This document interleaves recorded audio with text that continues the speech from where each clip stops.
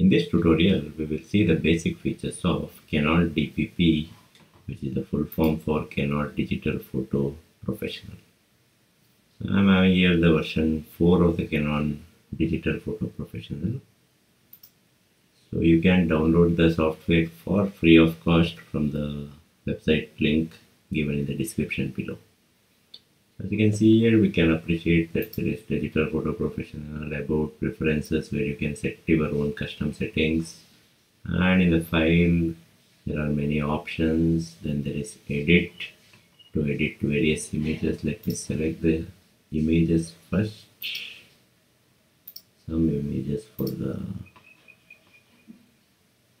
So this is the basic layout that we see once we open the Digital Photo Professional. So in the edit you can select only the raw images, JPEG images. Not very good software to edit the JPEG images. So better software to convert raw images into JPEG.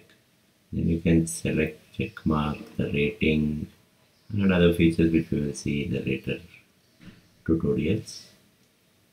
Then you can select how to view. You can appreciate the tab bar if you need it. You'll hide it for a while. Then there is navigator palette. Use this to navigate various images. And the thumbnails, you can open the preview screen to open it in a larger pattern. And you can add check marks to select the images, the best images and the worst images. And you can adjust it here directly. And work color space you can select. Since I use Adobe RGB in the camera settings, so it has been selected as Adobe RGB. Then there are many tools like rename tool, HDR tool, compositing tool, and you can transfer to Photoshop if you use it. Then there is window and small help. So these are the basic things that you see in the main bar.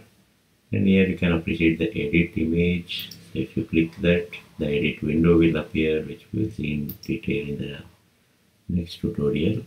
Then there is quick check window. Here you can appreciate the images. Let me select a few more images.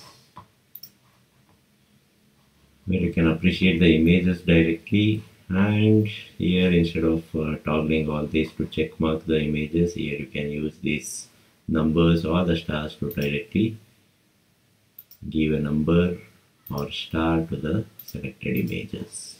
Clear those things, and you can appreciate the histogram here. You can check the AF points to see where the focus point is, and you can see it in the full screen. In zoom pattern, you can zoom it till 200 or even 400%. Some crazy zoom there. So let me keep it at full screen. So there is a quick check window. Then remote shooting, if you have the cable and you can connect the DSLR camera, and you can use this remote shooting option. Print option is present, which we rarely use.